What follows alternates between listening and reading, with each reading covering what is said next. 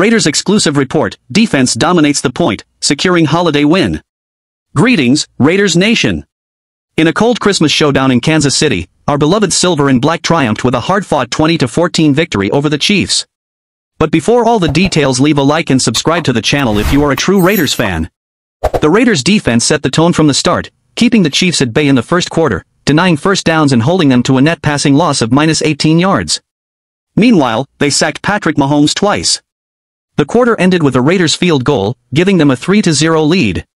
As the temperature dropped, the action heated up in the second quarter, with the Chiefs scoring their first touchdown to take a 7-3 lead. But wait, there's more.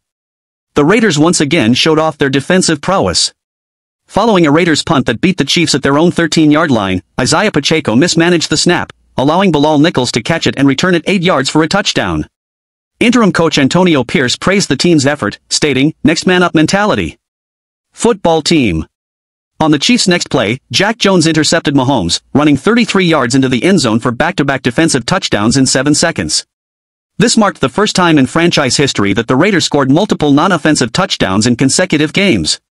With 5 defensive touchdowns in 2023, the Raiders lead the NFL in this category, achieving the most by the team in a single season since 2000. Malcolm Koonce continued his stellar performance, recording 3 sacks against Mahomes, making him the only player to sack the Chiefs QB 3 times in a single game. "Malcolm is really making a name for himself," Pierce said. "It's good to see the effort and the fight against many things. I ask them to do whatever it takes and by all means just find a way to do it." A third-quarter field goal sealed the deal, as the Raiders secured their second consecutive win against AFC West foes. The last time the Raiders achieved this feat was in weeks 9 and 10 of the 2020 season, defeating the Chargers and then the Broncos. The Silver and Black hit the road again next week for the final road game of the regular season against the Indianapolis Colts on December 31st. Tell me, Raiders fans, what you have to say about this news. Leave your opinion here. Don't forget to like and subscribe to the channel, but I will be back later to update you with the latest Raiders news.